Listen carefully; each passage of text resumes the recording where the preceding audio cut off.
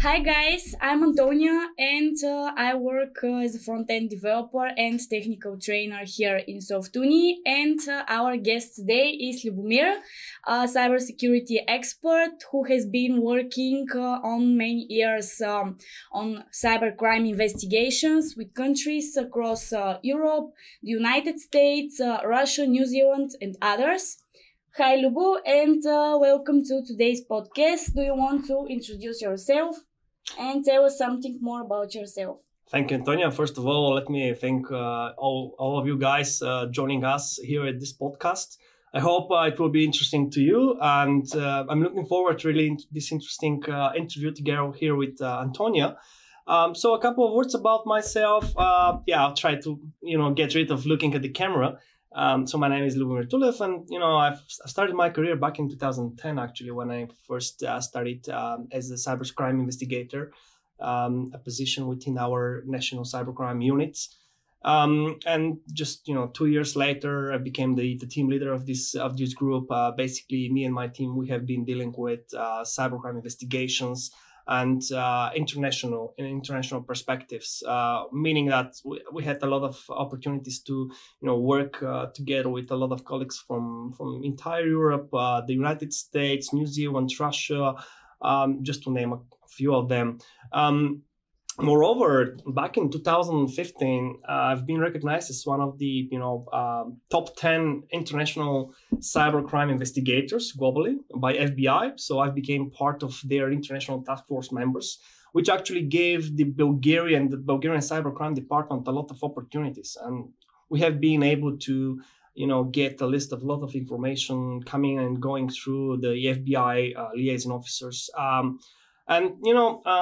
7 years spent there. At some stage, I decided just to move forward and basically to start growing my career.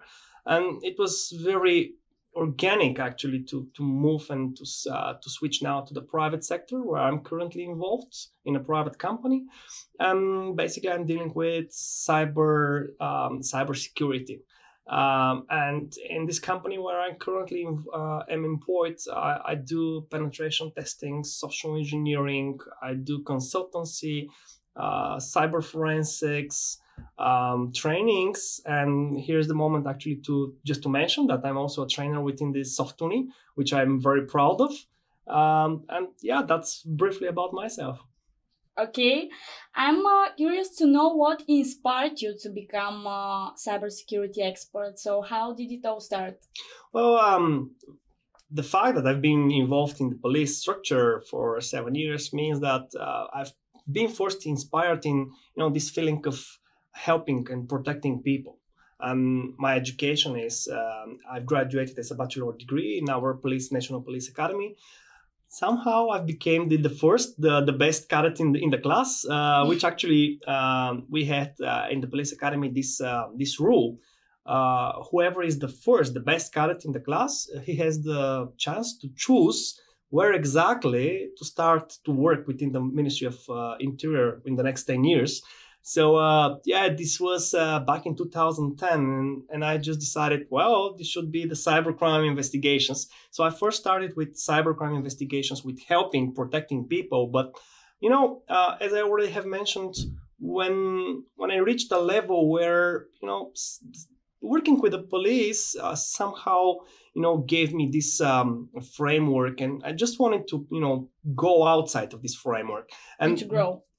Indeed. And this was the summer of 2017, where I've met I drank a coffee with a very good friend of mine, and I just very briefly talked with him about my ideas, basically to start looking for new opportunities outside of the police. And I didn't have any idea actually what to do outside of the police.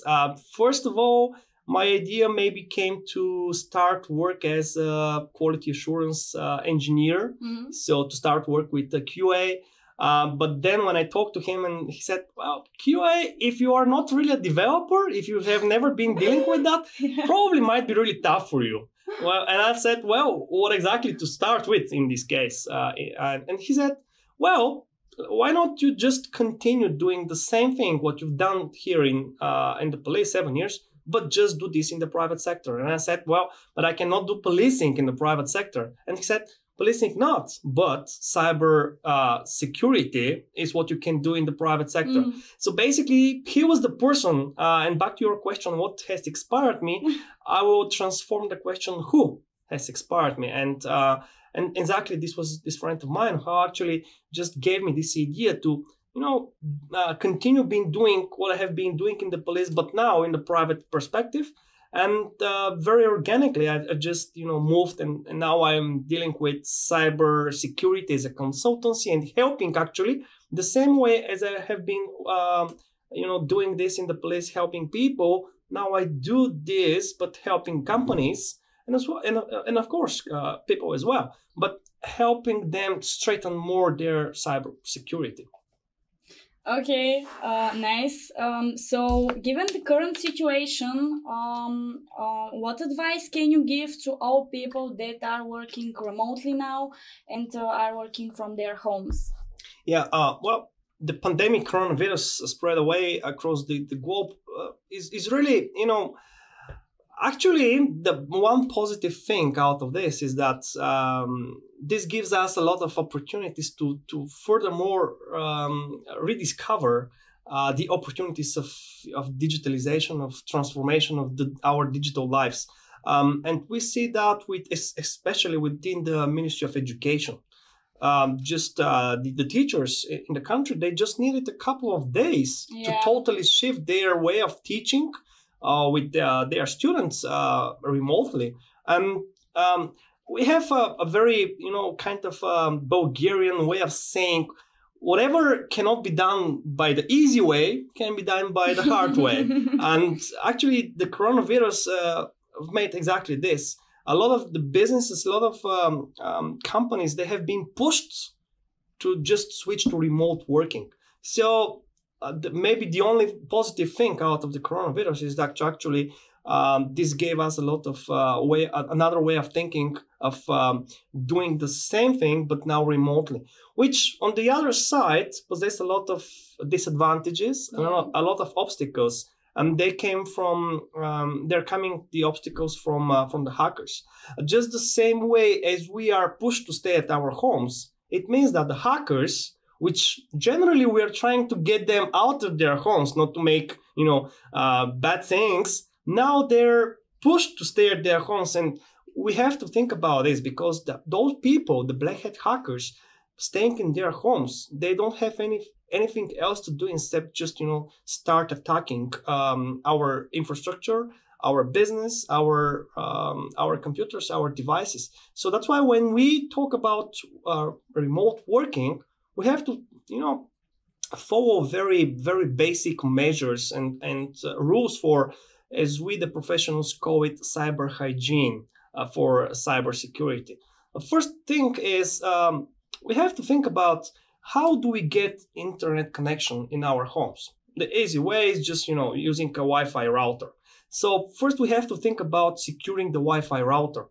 I've seen in my career many people are, they're putting passwords so easy guessable, like their phone numbers or ID numbers or I don't know. Or just 1, 2, 3, 4. Yeah, for instance. So this kind of password is not secured at all. And we have to know that, using software tools like Hydra, for instance, one of the penetration testing tools, it can happen just in about a minute to break this kind of password. So the very first barrier of this layered defense, which we have to build up in our homes, is really to construct and to secure our router. First of all, to use one of the hardest possible protection and encryption, so the VPA2 encryption protocol, and secondly, to really construct a password which is complicated, at least what I can suggest 12 characters long, and a combination of small and capital letters, digits, and special characters. So securing our Wi-Fi connection, and not just one securing, but also keep monitoring which are the connected devices to our router. This will bring us information if somebody is trying to access our network. So securing the Wi-Fi network is one step. The second one being in our home, we need actually to access the infrastructure of our business. So how we can achieve that? Through VPNs.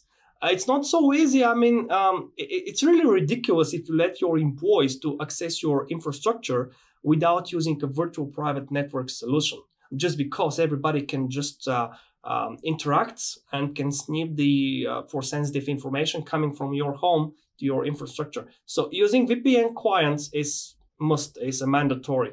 A lot of VPN solutions are available out there on the market. So just look for it and try to deploy a VPN solution so that all your employees who are working now remotely can access through the VPN the infrastructure of your business. And this you will ensure actually that your infrastructure is safe and you can provide secured connection between your core servers and your employees working remotely.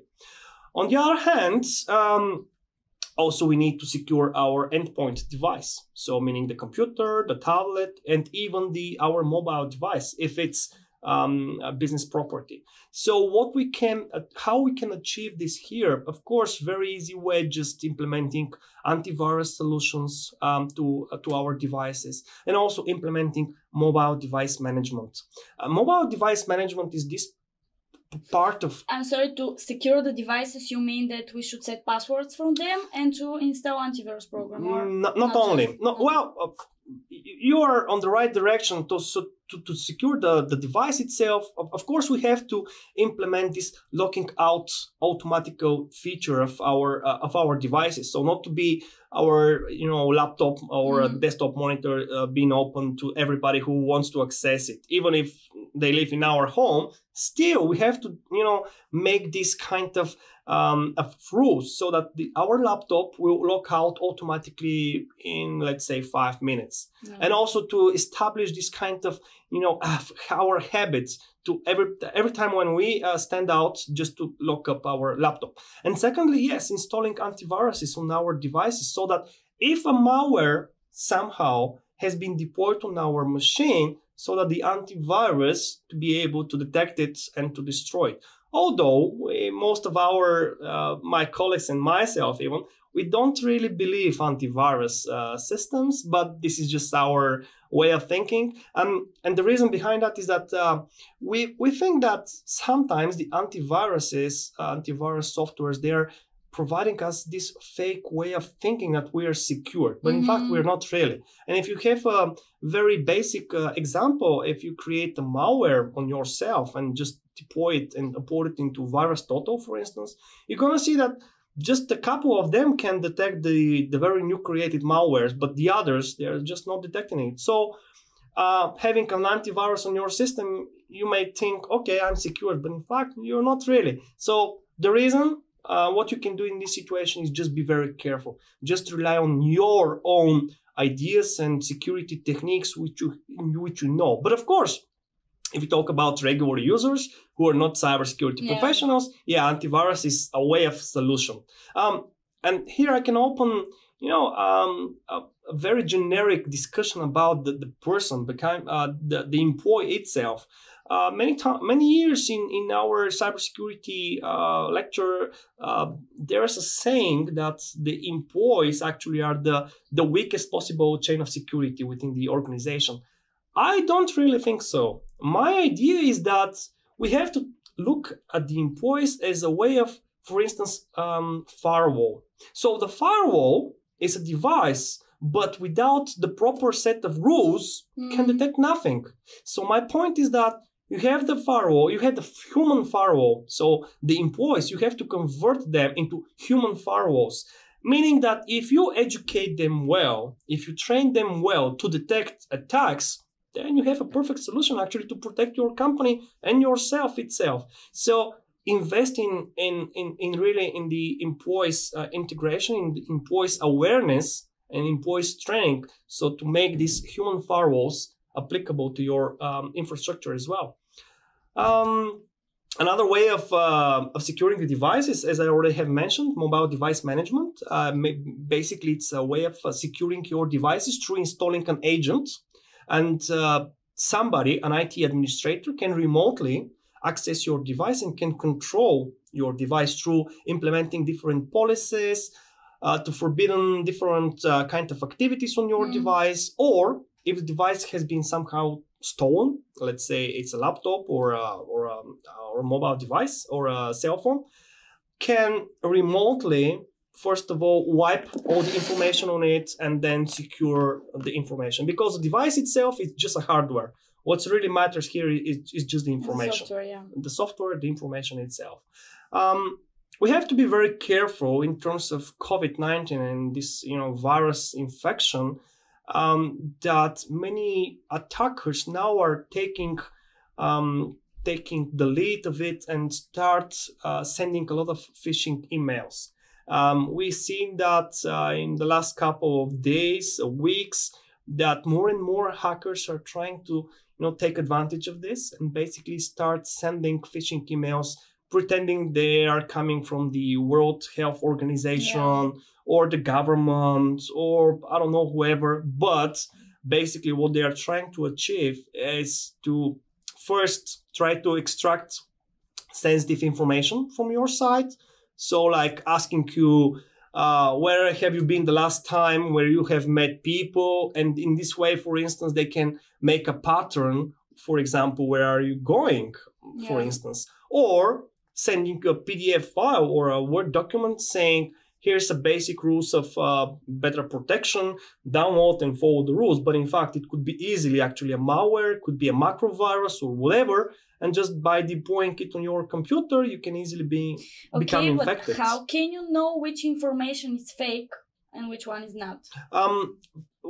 You're opening a very interesting topic of how we can detect a phishing mail. Yeah. So how we can understand where the information is true or false is another topic. Okay. And unfortunately, there was a research last year, which unfortunately shows that Bulgarians are on the last place of people within the European Union who can actually detect which information is true or false. So we really have to work harder on this to make ourselves confident how to understand which information is true and which is false. A very basic idea is just to double check or triple check this information from 3 different sources, for instance, like the journalists are doing. So not to believe on one and only source of information, but just double or triple check this information. On the other hand, how to detect whether an email can be a phish mail or not. First of all, we have to know that those guys, the hackers, they're really following this trendy kind of activities. So every time when we have something trendy going on globally, we first have to think about this might be something fishy. So for instance, the last year, you remember this big hack, a breach of information from the National Revenue Agency here in Bulgaria. Just days later, the hackers started sending phishing mails saying you have your information has been disclosed because of this hack. Click here to secure your information or something like this way. So every time when we have something trendy, be very careful in the next couple of days, weeks. On the other hand, usually the phishing mails, they're giving this sense of urgency. We see that your account has been locked out, or we have detected, for instance, abnormal activity to your account. Click here to secure your password. Click here to secure your account. So if you get this, or get this serious. Absolutely. So when you have this kind of urgency feeling, the idea behind this urgency is really the hackers want to make you not have enough time to think carefully about this. So when you feel this sense of urgency, just step away, think very carefully. All right, let me think, what will happen if I do not follow what I'm instructed here? So this is the right way of thinking. On the other hand, usually the phishing mails are 3 different types. The first type are phishing mails, and the vast majority of them are phishing mails with attachments. So phish mails sending different attachments like PDF files, Word documents, or ISO files, for instance. And what's here very critical, and this is very trendy since the autumn from 2019 to now. many attackers are sending ISO files just because with the new version of Windows 10 operating system. Yeah, you can see the extension.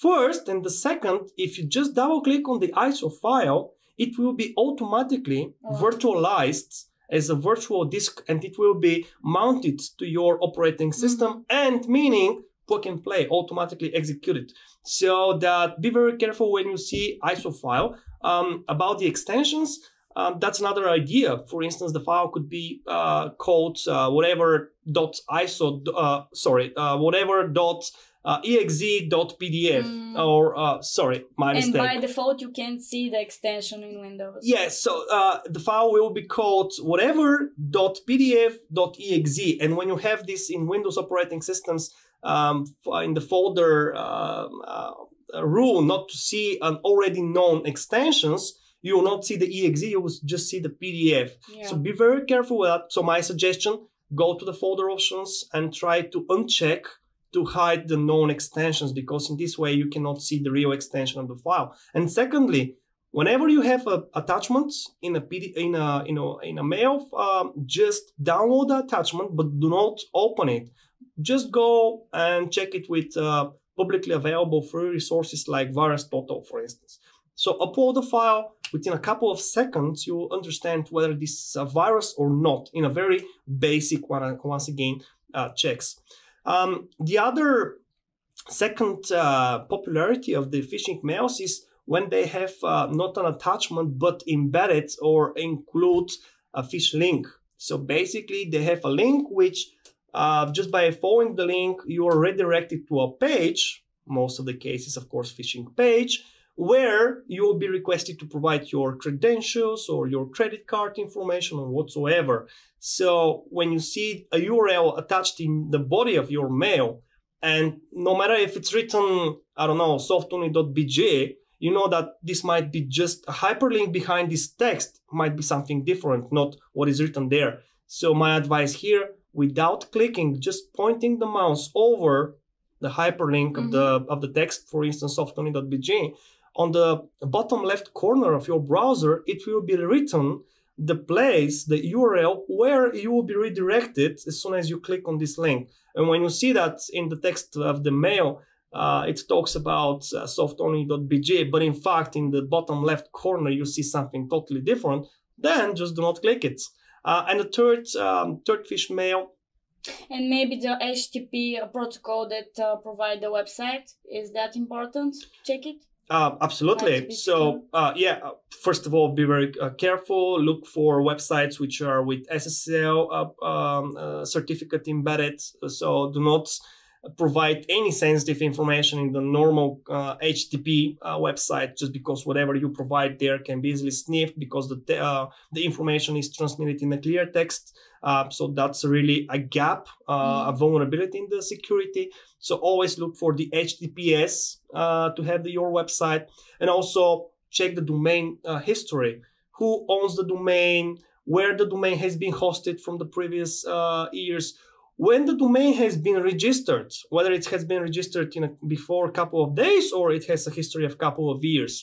Also, you can check the historical way how the website has been presented through a website which is well-known, archive.org. So you can see how the website has been seen in the previous years. And when you collect all of this information about the website, when it's protected, when it has a history, when you know the information who is behind this website, then, and once again, you can give something. You can give something as as an information which you are asked. And the third, which is the least really possible way of phishing mails, is when you don't have any attachments, when you don't have any URLs, but the email, the text itself is asking you to give back, to reply on information which might be crucial and confidential for you or for the company where you work. So in this scenario, take a look of the reply to.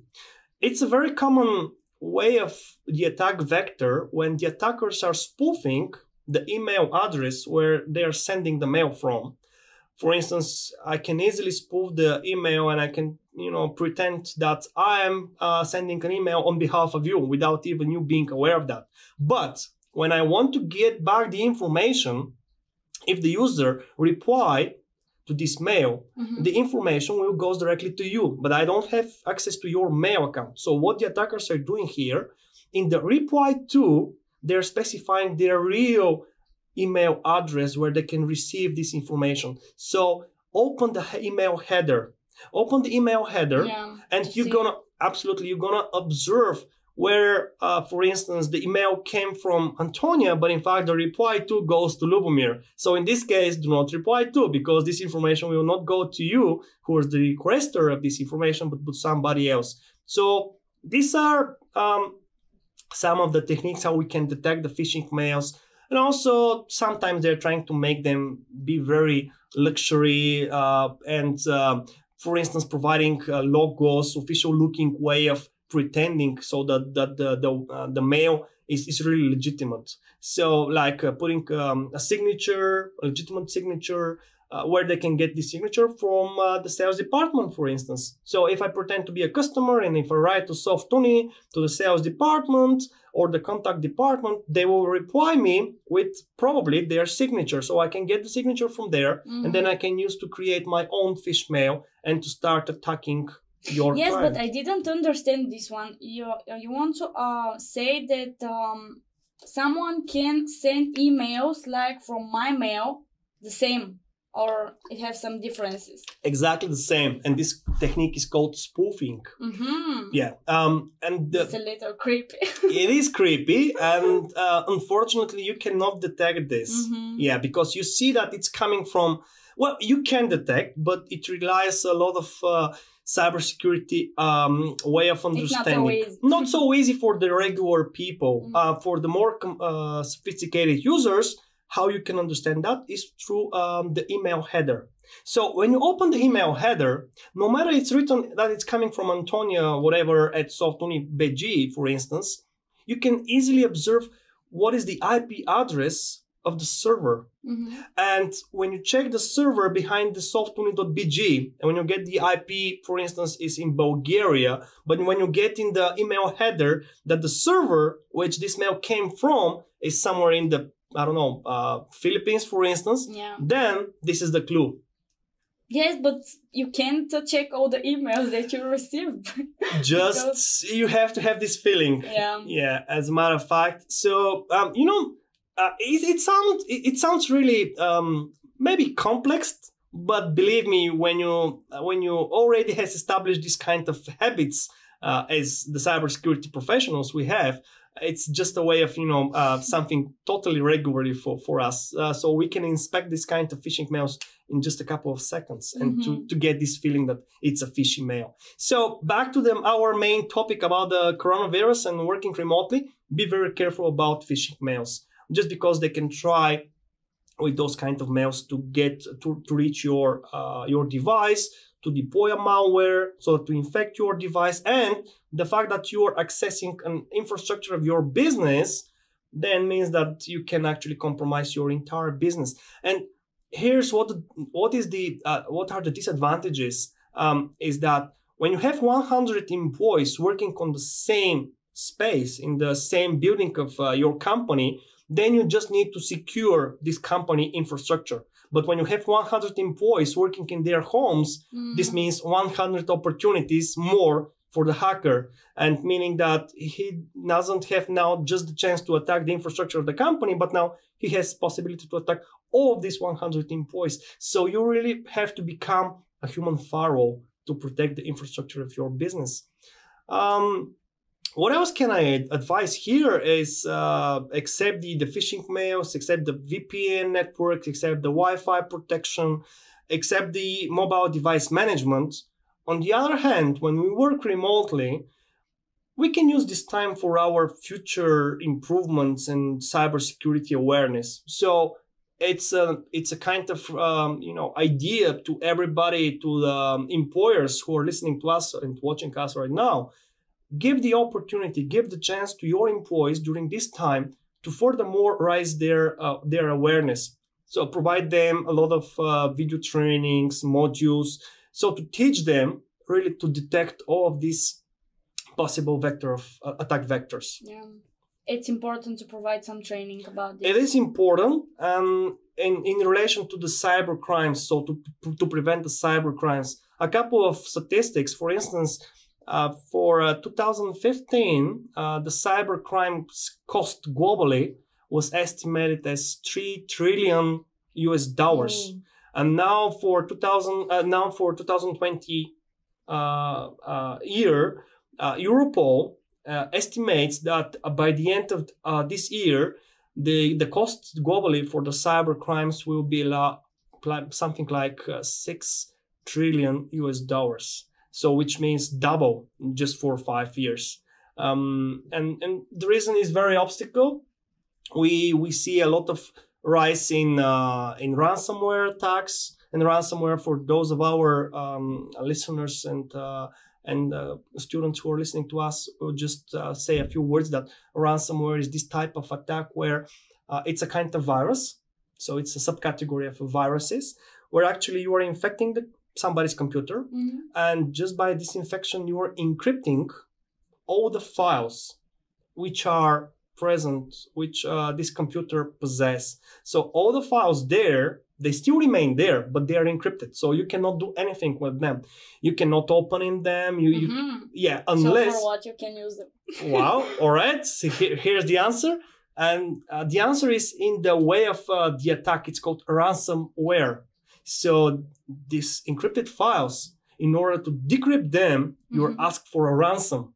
So your background on the desktop is being changed, and usually there's a sentence in English saying that, well, you have been hacked with ransomware. In order to get your files back decrypted, you have to pay a ransom, money, and here's the Bitcoin wallets which you have to send the money to. Usually the ransom really vary, but sometimes it varies between 0.5 to 1 Bitcoin per attack. And right now, 1 Bitcoin is being traded for 6.5 thousand US dollars. Yeah, something like this one. So it's a lot of money actually to get your files back. And what is more even ridiculous, and this is really so if I don't want to decrypt my files, well, then you're just losing your files. The protection behind this is regular backups, or totally regular backups. And I know it sounds ridiculous, but when you create a backup file, do not store it on the same device. Store it somewhere on the cloud. In some cloud, in the cloud or external hard drives, because being part of the police when I worked there, and this kind of attack started back in 2014, something like that. So they're not so trendy right now. They're very old way of attacks, but we had a lot of companies, a lot of businesses coming to our police structure and saying, we have been hacked by ransomware, but the good thing is that we have a backup. And I was, all right, that's great. So where's the backup? Well, it's on the same device right here. So absolutely, so it will be encrypted as well. So the rescue here is to have a backup stored somewhere remotely on the cloud, on external hard drive, and this backup should be accurate.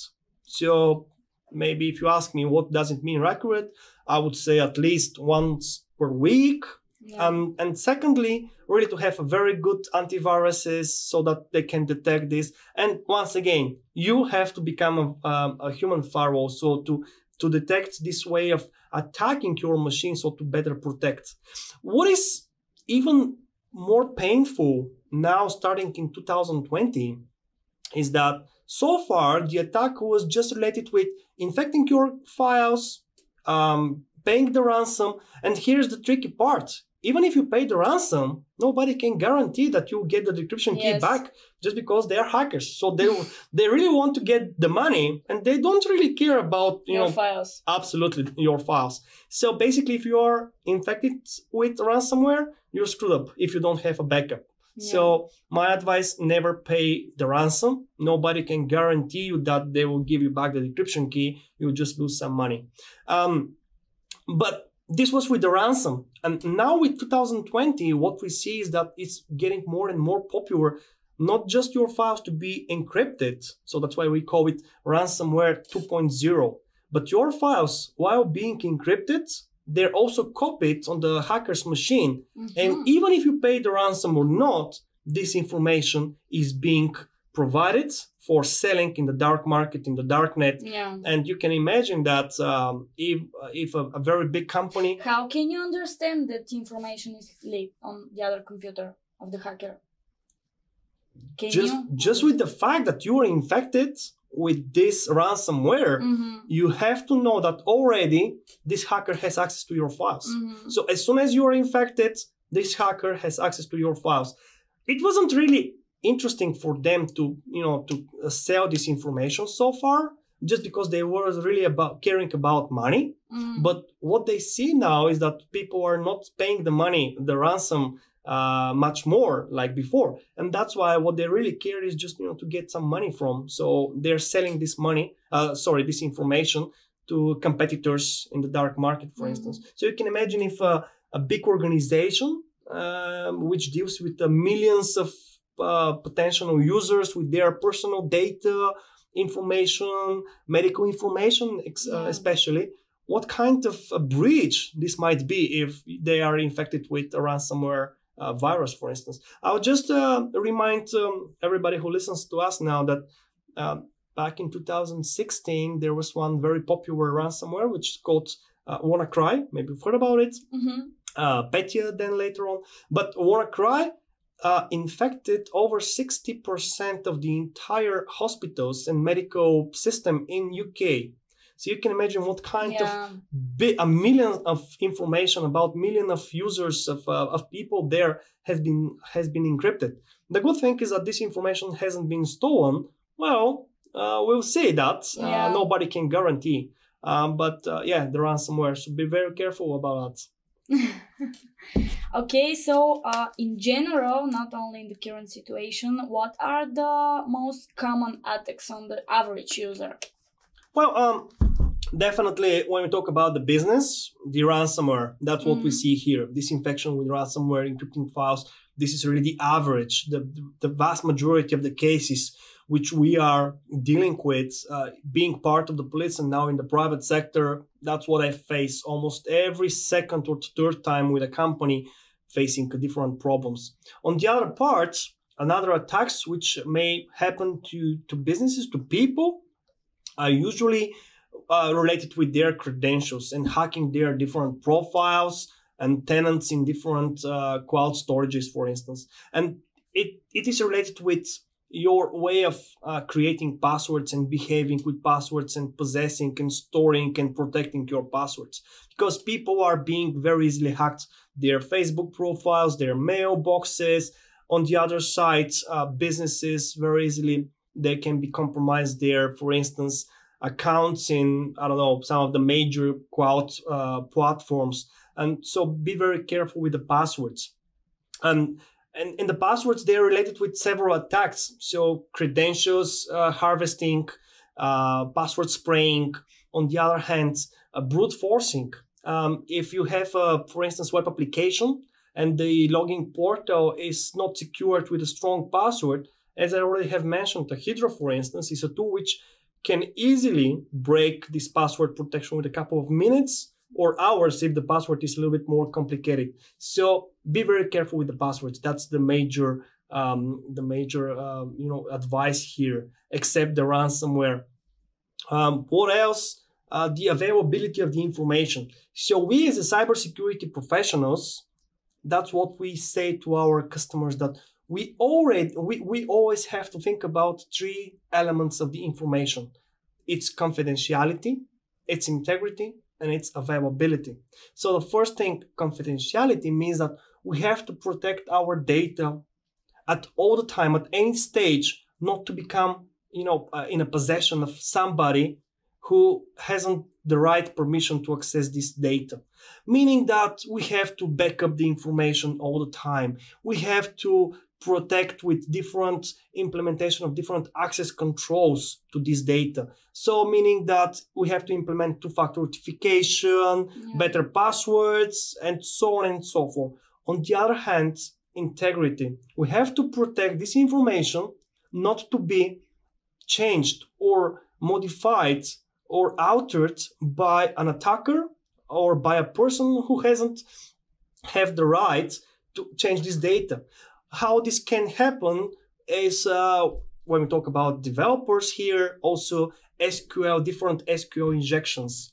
Because with the SQL injections, we can actually give access to somebody, a hacker, to get access to our backend, to our database, and modify the data there. So protect your backends to protect these SQL queries, which you can process before being processed to very, very carefully being sanitized, so that not to make SQL injection possible, which something what actually has happened with the National Revenue Agency, or at least these are SQL injection. These are the rumors. These are the rumors. Of course, we still don't have any confirmation about that, but these are the rumors that actually it was an SQL injection with one of the very famous tools out there, SQL Map, so that this information, the entire database, actually has been dumped with a malformed SQL injection. Yeah, and the third thing, availability, meaning that we have to protect our data, our information, to be available at any time when we need it. So, for instance, this morning I was supposed to have a test, an exam on one of the universities where I study, but unfortunately their website was down, and I was surprised because nowadays I thought that their servers might be on the cloud. And then, no, they still keep this information on-prem, and basically they went out of electricity supply, and they said, well, unfortunately our electricity has been cut off, and unfortunately the server is not working currently. So I wasn't being able to access my test. But you gave them free advice. Yeah, I gave them a free advice, and it's not really a big deal because the exam has been postponed for tomorrow. But my point is that we really have to make sure that our business will have access to this information at any time. So these are the main advices to the business and to the people to look for. Okay, I'm currently reading one book, is The Art of Deception by Kevin Mitnick, and it's really interesting. A great book. Yeah, because it's kind of examples like social engineering, and my question here is, how can I protect myself from attacks like this? Like if some colleague from other department calls me and wants some information about the company, how can I know and be aware of that? You said it in the last word of your sentence. You have to be just aware of that. So, The Art of Deception by Kevin Mitnick, and Kevin Mitnick, by the way, is one of the most famous world white hat hackers nowadays. In the past, he was a black hat, but after a couple of he switched. Yeah, a couple of years struggling with the FBI and the Department of Homeland Security in the States, he just decided to become the good guy now, not the bad guy. So he switched, and by the way, he's the inspiration behind one of the best, the world's most famous platform for cybersecurity awareness and training simulations. It's called KnowBe4. So Kevin Mitnick is behind this project, KnowBe4. It's an American product. I have a lot of experience with KnowBe4, and I'm really a fan of Kevin Mitnick, by the way. So The Art of Deception is really giving you some ideas what the attackers may use in order to get advantage on you. So not just the phishing mails, but also the way as they talk and as they get in touch with you might be in a way of that they want to extract some really sensitive information out of you. So be very careful, not about the phishing mails, but also there's another examples of social engineering attack vectors. For instance, I will mention USB devices, USB flash drives might be another vector. We had an example. We had a test simulation with one of our clients. Yeah, and we have created 20 USB sticks infected with I wouldn't say malware, but let's say a piece of software. As soon as you plug in the USB, we understand that the device has been plugged in, and who is the person behind this? I mean, who is the device name? Which is the device name? So just to make sure that if it was some real malware, actually we could infect easily the computer and then the entire infrastructure on the other page. So we have created 20 USB sticks, intentionally infected with this kind of piece of software for tracking, and we have thrown the USB devices just innocent looking places like conference rooms, the reception, and stuff like that. What was the result? What was the result is, first of all, we are in Bulgaria, so all the 20 USB devices has been stolen. So it's normal, we're in Bulgaria. So all of them have been collected by the employees of this company, but out of these 20 USB devices, 5 of them have been plugged to the computers, which means 25%. And the reason behind that is that they are very curious. So when you have a USB stick, absolutely, and just left on the conference in a conference room or on the reception, of course you would be willing to check what is inside. And I remember now another simulation which was involved and which we have created with another client of us. We have targeted not just the reception or the sales department, which are usually the most vulnerable positions in a company, but we have targeted the IT department. So people who are supposed to know about these techniques, right? So what we've done, we have sent a mail, a phishing mail, presenting. So a couple of words behind that. Only to the IT department? Only to the IT department. So we have sent a phishing mail. And in this mail, we spoofed the address, pretending that this mail was coming from their chief executive officer. And it was kind of presenting a forwarded already conversation. A couple of words behind that. So this company was in a bout of merging with another big company. And because of this merging process, they were discussing about the future cuttings in the company. So the text in the mail was something like guys, these were the information about our future cuttings in the company, which we have decided. Please keep this information confident. So far, so that after a confirmation about the positions, then we'll disseminate this information to our colleagues. And you know that even if you're an IT guy, when you get a mail with an attached Excel file, as Excel spreadsheet, and it should be it's from the CTO. From the CEO of the company, presenting that these are possible cuttings. Of course, you would be willing to check whether you are part of this list or not. So the art of deception is really teaching you how you can take advantage of the way how the people are thinking. So USB devices, phishing mails, also smishing and phishing attack vectors. Smishing, very couple of words.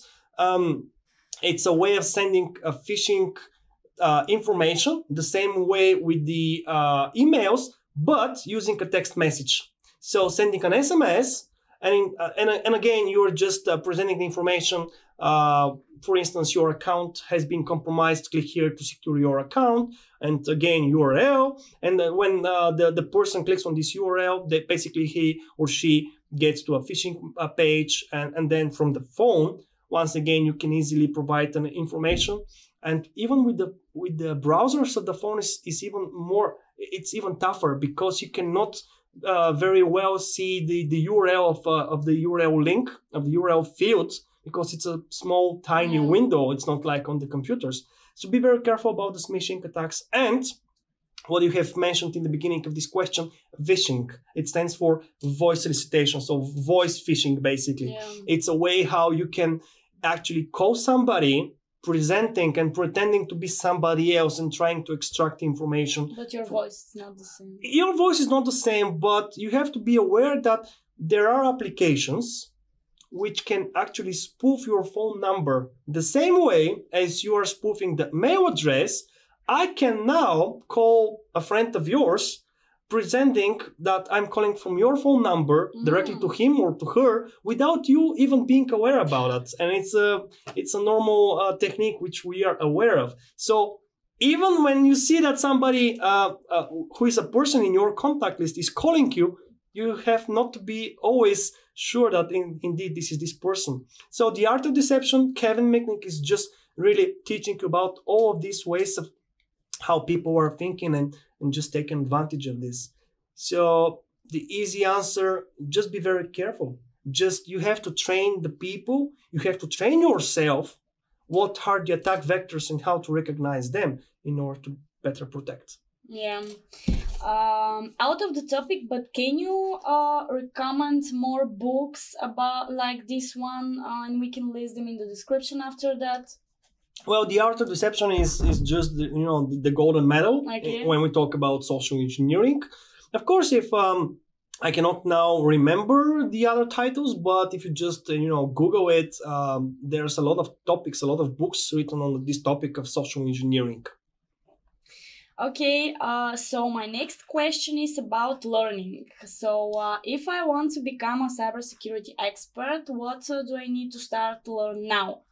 Some programming skills, networking knowledge, and what else do I need, like technical stuff? Well, cybersecurity, and if you want to be really an expert, if you're just a maybe the expert comes with the years of practice. Exactly. And when you also improve your skills, not vertically, but horizontally. What I mean, when you put a lot of efforts to improve yourself in one and specific only topic, only field of cybersecurity, of course, you will become an expert in this field, but you'll be just an expert on this field, but not on cybersecurity generally. So for instance, when we talk about cyber forensics, and cyber forensics is, this part of cybersecurity where you investigate different hacks already happened, incident response and stuff like that. So if you really evaluate furthermore on this topic, of course you become an expert, but on cyber forensics only.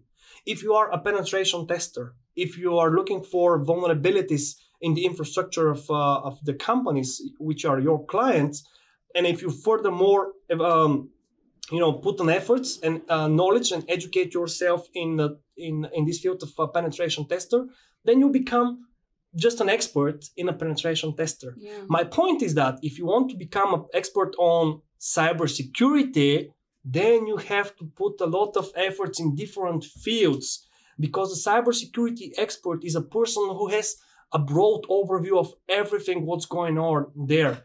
If you really want to become a cybersecurity expert, you have to have a knowledge about cyber forensics, penetration testing, about consultancy. So to understand how to implement different controls in the infrastructure, even when we talk about networking, to have a basic understanding in the beginning, but also then to furthermore improve your understanding about how different devices like intrusion detection systems, intrusion prevention systems, firewalls, honeypots, how the infrastructure, how the network itself operates, so that to have a broad overview how to protect your organization. So the position of the cybersecurity expert is the position of a person who takes care about all the different aspects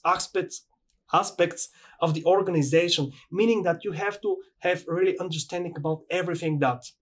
So how you should start with, of course, it's very, very related maybe with networking.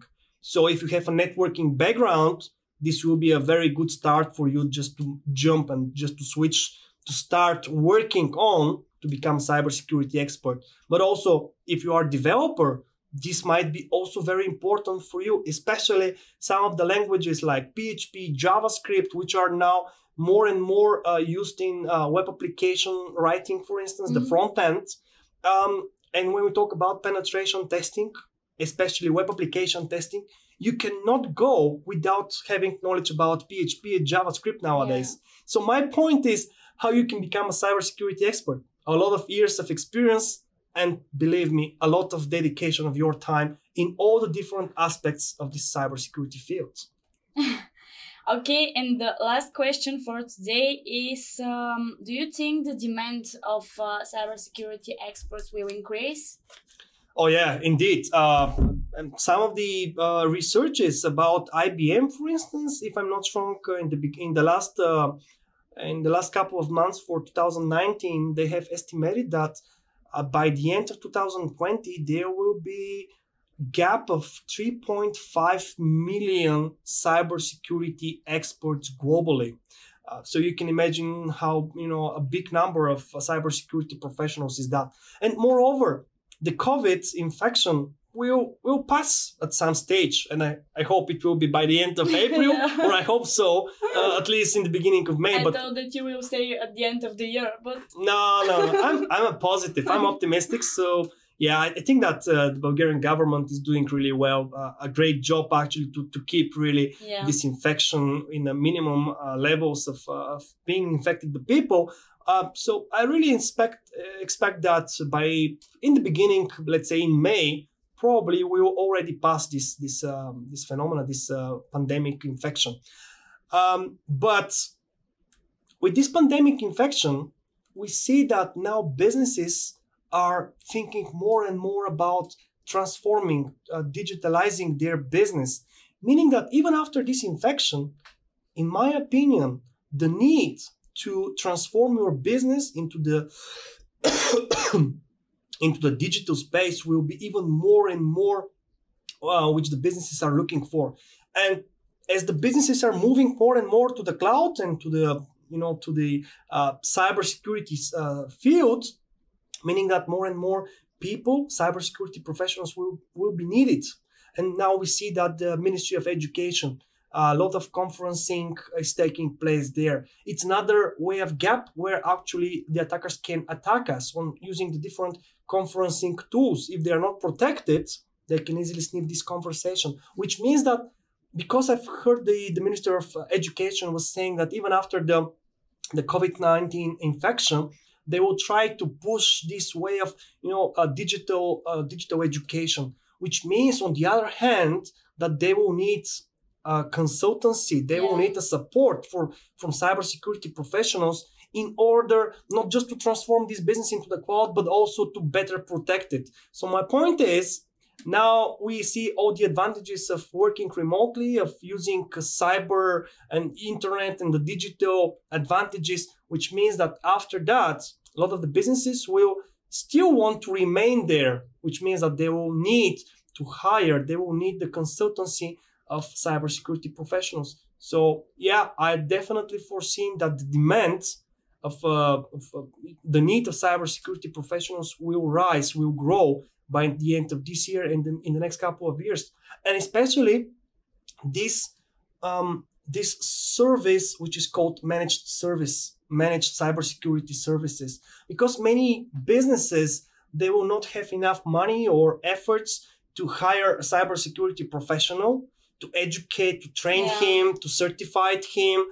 And also he will need a lot of expertise. He will need a lot of years of experience in order really to be a good cybersecurity professional. But on the other hand, outsourcing is definitely what Bulgaria is famous with. Yeah. So outsourcing of cybersecurity is rising and is getting more and more popular. So instead of companies hiring such professionals, they can easily just outsource this kind of services to somebody else, to another company, which can actually manage this solution, these services on behalf of them. Yeah, and this is a really good solution most of the times.